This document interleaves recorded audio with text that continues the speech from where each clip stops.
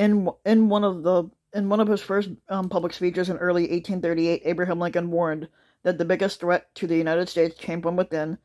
If destruction be our lot, said the future president, who was at that time 28 years old, then we must ourselves be its author and finisher. As a nation of free men, we must live through all time or die by suicide. Citing the killings of a mixed-race boatman and an abolitionist newspaper editor by pro-slavery crowds, Lincoln had described a country in which widening political division had turned into violence, declaring, "There is, even now, something of ill omen amongst us. I mean the increasing disregard for law which pervades the country, the growing disposition to substitute the wild and furious passions in lieu of the sober judgment of courts and the worse than savage mobs for the executive ministers of justice by instances of the perpetrators of such acts against are going unpunished, and the lawless in spirit are encouraged to become lawless in practice, and having been used to no restraint but dread of punishment, they thus become absolutely unrestrained. The same lack of restraint is evident in today's runaway partisanship as the coronavirus spread in the United States. The former squatter Donald Trump downplayed the danger, and many of his supporters came to view recommended health precautions through a political lens, exacerbating terribly the pandemic consequences.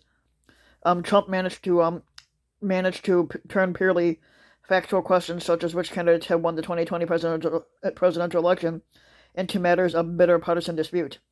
After Trump's support for a violent mob of insurrectionists who attacked the Capitol on January 6, it triggered his impeachment. Many of the fellow Republicans had preferred to punish not the president, but those, they decided not to punish the squatter, but those in the party, including Representative Liz Cheney and Senator Mitt Romney, who wanted to hold him accountable by impeaching him. As many others have pointed out, Trump is as much a symptom as a cause of this corrosive version of partisanship. Although partisan intolerance predated him, think of how Republicans denied Merrick Garland a confirmation vote for the Supreme Court seat in 2016. Elected officials evidently believe that he represents the views of their voters. The internal divisions now on display have become the most serious threat to American security. Foreign enemies such as Russia and China can and do try to weaken us through subversion of our civil society, and those efforts showed some effectiveness in the 2016 election. They were largely irrelevant in the 2020 party because the U.S. put up the better defenses, but also because Americans were deeply divided, even without foreign intervention, and that is even though Americans have the means to protect ourselves from the outside efforts to inflame partisan passions, we are doing to ourselves what our country enemies would have done. Our current level of partisanship is destabilizing in more prosaic ways. It makes legislative endorsements of treaties and the other foreign policy instruments rare. So the presidents or squatter instead pursue their goals by executive order, and they can overturn executive orders issued by their predecessors, as Trump did when dropping out of the Paris Agreement and the Iran nuclear deal. The countries that wish to strike trade deals, agree to arms control measures, or commit forces to fight alongside us do not know if a future president or squatter will unilaterally reverse any course. If there are no enduring commitments with the U.S., then any deal is risky for our foreign counterparts. And more, Americans' alliances are becoming grist for partisan politics. Israel is the bellwether. Given the ferocity of the Prime Minister Benjamin Netanyahu, some support for the previous administration.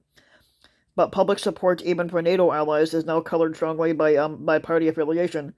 The Republican backing for the alliance dropped early in the Trump years and has not fully recovered. Partisanship also diminishes the U.S. soft power, the magnetism of our example, which is such an important part of why the U.S. is the global hegemon, and why the cost of remaining so has been sustainable for decades. But other countries want us to succeed, and they want to partner with us because we should be able to succeed because of what we represent. But that has been badly damaged by the Trump years. How might Americans overcome these dynamics so that we do not become the author and finisher of our own destruction?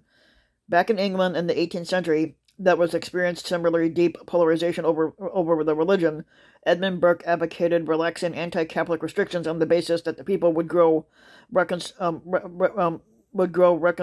to toleration, when they should find by the effects that justice was not so irreconcilable that an enemy to convenience as they had imagined. That is, government builds tolerance when it solves problems. But the President Joe Biden clearly takes that as his operating premise. contrasting a competent administration's national pandemic response with the operatically ineffectual chaos of his predecessor. Boring competence may well come back into fashion. Franklin Roosevelt's experience early in his presidency suggests that active government efforts needn't even solve problems to affect the public attitudes. By promising a flurry of activity during his first 100 days in office, Roosevelt had convinced many Americans that the new president was trying to solve the country's urgent problems that didn't diminish partisanship or recall the jubilation with which Roosevelt said of his critics, "I welcome their fucking hatred," but it did expand public support for his fucking efforts. The structural changes to our political system could attenuate partisanship. Among them are ranked choice voting, nonpartisan primaries, and a reduction in gerrymandering by removing congressional redistricting from partisan control. Reassessing the role of media and social media companies will also be important in reducing polarization. Facebook, Twitter, and others have sped the transmission of information and broadened that reach to individual voices, but have also facilitated isolation from objective facts. Figuring out how to defang the talk radio and cable news propagandists in a manner consistent with the First Amendment will be a challenge. We are midstream in the rushing current of a new media landscape, but we shouldn't lose confidence that our political system can unearth ways to tame this upheaval. Just as it adjusted to the mass circulation of newspapers and the emergence of radio and television. Ultimately, though, Americans will have to choose to do these things, which means we will have to repair their culture, or to repair the culture that underlies and shapes our politics, as Lincoln concluded in 1838. Passion has helped us, but can do what they call "so no more." But it will in our future be our enemy. And what the country needed instead, he argued, was general intelligence, sound morality, and in particular a reverence for the Constitution and laws. But how to get there is the problem. But Americans have to expect a lot more than the status quo from our government and ourselves.